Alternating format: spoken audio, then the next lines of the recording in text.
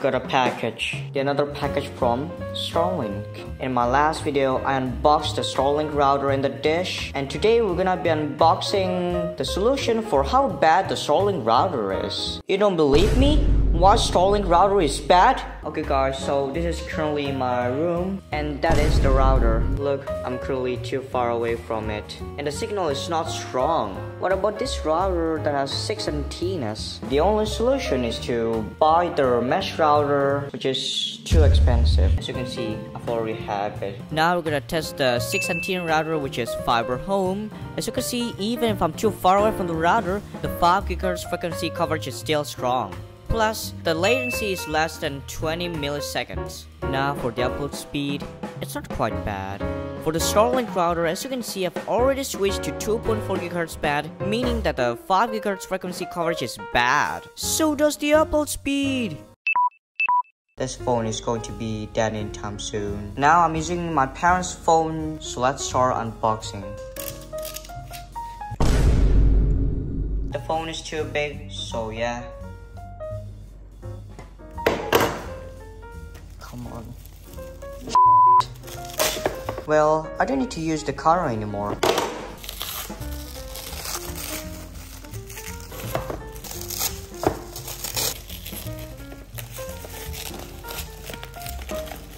Well, I need you, bro. Hey. As you can see, I'm currently using a piece of cable to hold the balance.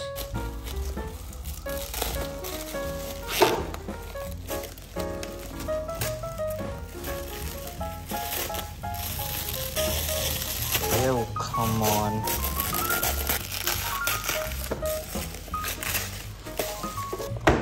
Finally, let's see, what is the solution for the bad Starlink router? How may I open this? Oh!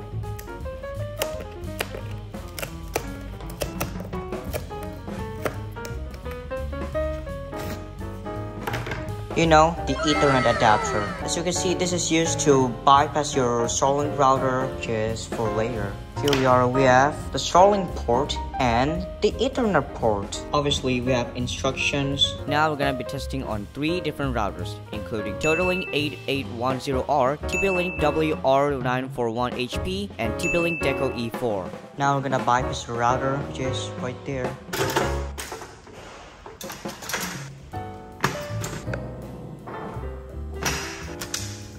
This is our third-party router, which is TP-Link. We're gonna bypass it. Get your Ethernet adapter.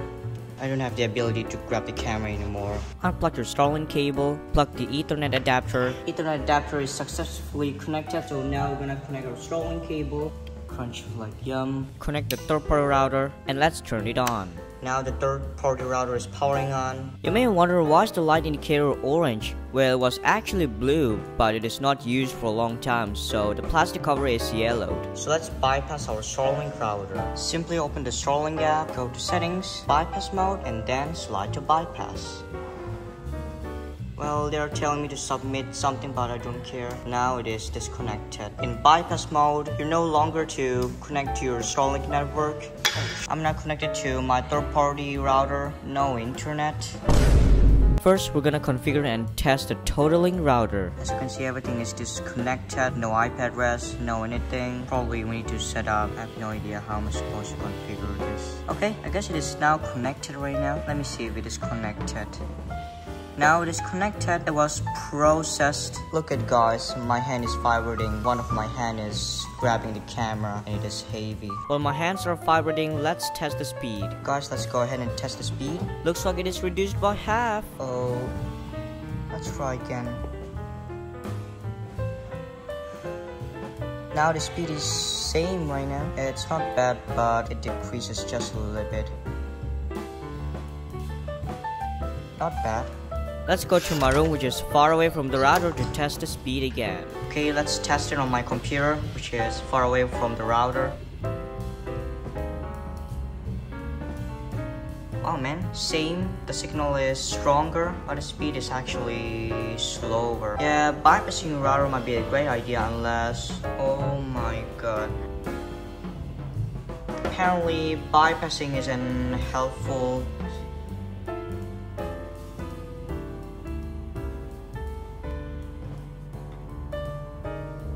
Apparently guys, bypassing is not a solution, but we're gonna try more. Even on a 5 GHz band, but the router is not as good as much. Apparently guys, the router itself might be the problem, so let's connect it to another third-party router. Now we're gonna test it on TP-Link Deco. We're gonna connect this to Deco. Can someone grab the camera for me? There comes a red light. Now it is connected, but it is processing. Okay, it's done. Let's test it out. Ayo, come on. What the fudge?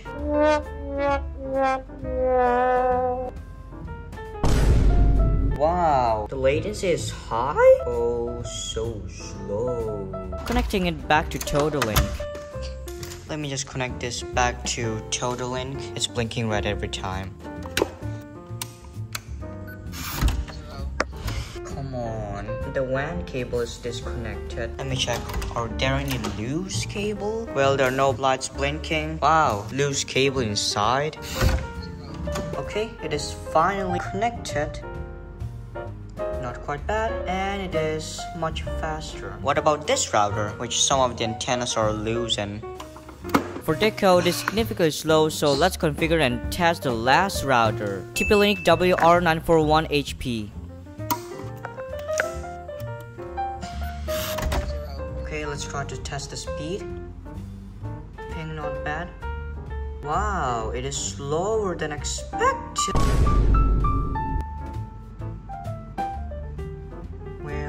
The speed is same, right? But it is slower than TotalLink last time.